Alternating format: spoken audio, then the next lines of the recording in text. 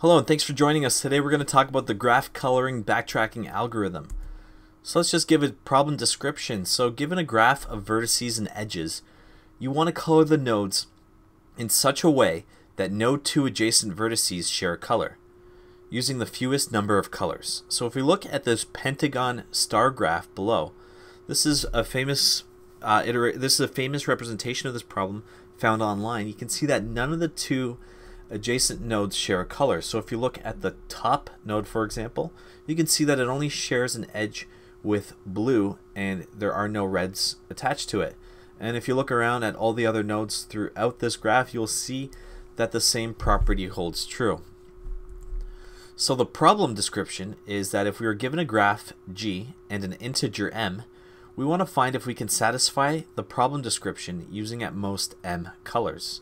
So this pentagon star problem has 10 nodes, so its n value is 10, and m is equal to 3. Now let's look at a smaller problem with n equal to 3 and m equal to 3, just so we could see how big the search space can get. So if we had no restrictions on building this tree, meaning that we can build branches that have the same colored node with each other, then this is how the tree would be built. So the very first node could either be red, green, or blue. So then their children could either be red, green, or blue as well. And finally the last node can either be red, green, or blue. So if we were to try to cherry pick an optimal solution out of this tree, let's say we picked the first node to be red, then we picked the second node to be blue, and lastly we picked the last node to be green, that would be a solution that fits the problem description. However, this tree is full of so much bloat. It has a lot of branches that are not optimal, and therefore we want to avoid that by using backtracking. So this tree itself has n to the m possible ways to color the three nodes. So that's 3 cubed, which is equal to 27. So now let's walk through an example problem and examine some code. So we have this 4-node graph here, and they are connected to each other as follows. So n is equal to 4, m is equal to 3. So the very first step that we do is we build an adjacency matrix. So an adjacency matrix simply returns a 1 if two nodes are connected, or a 0 if they're not. So if you look at nodes 0 and 1, you will see that in the graph wherever 0 and 1 line up, there is a 1. But if you look at nodes 0 and 2, wherever 0 and 2 line up in the graph, you will see that there is a 0, which means they are not connected. So now let's take a look at the code for the graph coloring problem. So it takes in a value k, where k is the node that we're currently trying to color. Inside of this function, there's a for loop, so c is equal to 1 all the way to c less than or equal to m.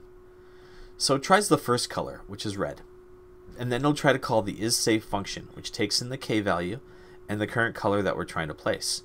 And it'll check to see if it's safe to color that node with the color that we're trying.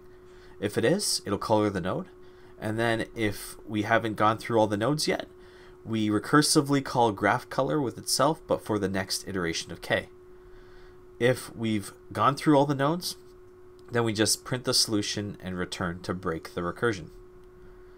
So k in this case is the node that we're going to color in this level of the recursion, and xk is an array that holds the current color at each node. So just to clarify what xk is, if we have an array 0, 1, 2 and with indexes 0, 1, 2, 3, and 4, and if we had a solution like the one shown here, then x of 0 is equal to 1, which is red, x of 1 is equal to 2, which is green, x of 2 is equal to 1, which is red, and x of 3 is equal to 3, and that represents the coloring of the graph that you can see in the top left-hand corner. So now let's take a look at the graph coloring function again, and notice that the isSafe function, denoted here by this arrow, is called. So let's examine how isSafe works, which checks to see if the current color C is safe to place. So here's the isSafe function. So what it does, it takes in the node k and a color C, and then it performs a loop from so int I is equal to 0, I is less than n, and then it iterates I++. So what this loop is doing is it's iterating through all the nodes in the graph.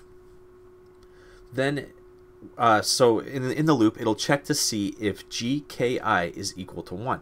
So it's checking to see if the node that we passed it in k is adjacent to the node I that it's checking in the loop. If it is adjacent and their colors match, which is denoted by C equal to X of I, then it returns false, which means that we can't place that color because one of the neighboring nodes already has that color. Now if it loops through all of N and finds out that none of those nodes have that color, then it returns true, which means that it's safe to place the node. So let's take a look at let's walk through a few iterations of this recursion so we can see what's going on here. So first we call graph color 0. So we're trying to color in the node 0 in the graph to the left. So k in this case is equal to 0, and it starts the loop, setting the first C equal to 1 in that for loop. Now it wants to check if coloring node 0 with red 1 is safe. So it passes in k0 c1 into is safe. So is safe will start a new loop. So in the first iteration, I is equal to 0. And then it'll check to see if gki is equal to 1. So g00 is equal to 1 because a node is adjacent to itself. And then it'll check to see if c is equal to x at I. And it is not, because c is equal to 1. And so far, since the x array is filled with all zeros, then they are not equal. So 1 is not equal to 0.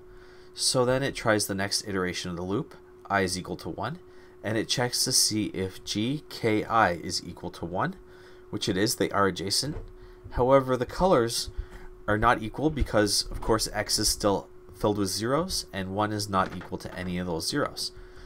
So this loop continues for all n. So it'll check to see all the different nodes that it can.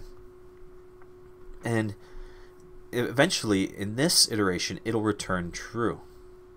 So because it is safe, so now we're back at the graph coloring function, it'll set xk equal to c. So x0 is now equal to 1, which means we've colored in the node at 0 as red. We then check to see if k plus 1 is less than n, and in this case 0 plus 1 is equal to 1, and that's less than 4. We can now recursively call graph color for k plus 1. So we recursively call graph color, now the value is 1.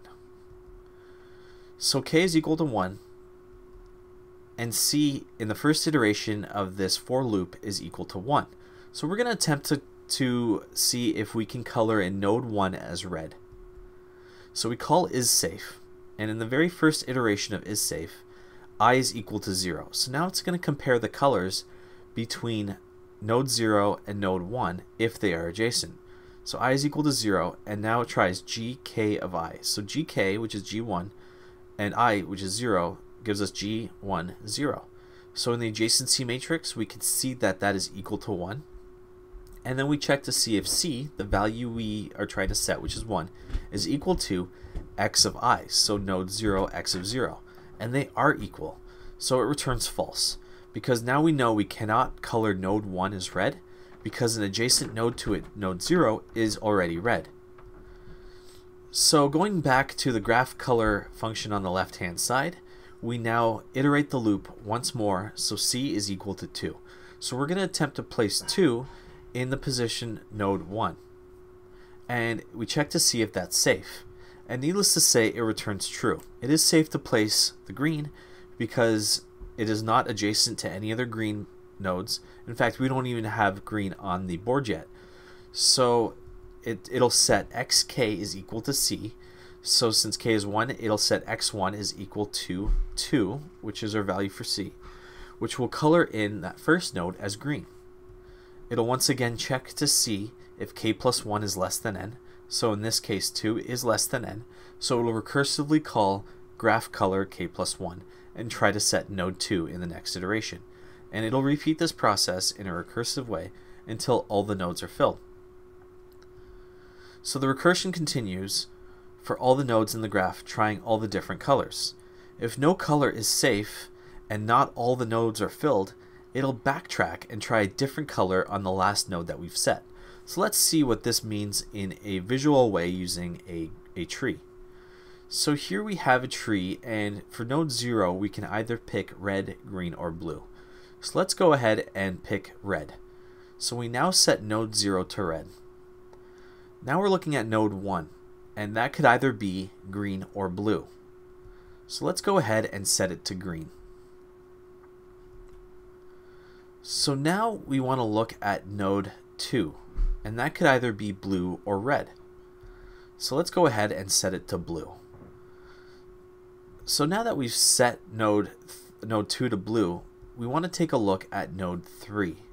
And this can't be red, green, or blue because all three of those colors are adjacent to a node that is one of those colors. So we've reached the end of the line for that branch. So we put an X there, and now we recurse back up to the last node that we set and go down the other branch of that tree. So we now set node 2 equal to red. So now that we're at node 2, we have one option to set node 3, and that's blue. So we go ahead and go down the tree and set 3 equal to blue. So now we look back at the graph, and all 4 nodes are filled, and node 2 adjacent vertices share a color. So we've just returned an optimal solution of red, green, red, blue. Or in number form, it's 1, 2, 1, 3. For small problems like this backtracking approach is okay. However, the graph coloring problem is a well-known NP-hard problem. So this algorithm is still big O m to the n, where m is the number of colors and n is the number of vertices. So it's by no means efficient for very large problems, but it's just a good demonstration of how the backtracking algorithm works in a new way. And that concludes our video on graph coloring backtracking. I hope you have a great day. Thank you for watching. Go to csbreakdown.com for more, subscribe to our videos, and like this. Bye.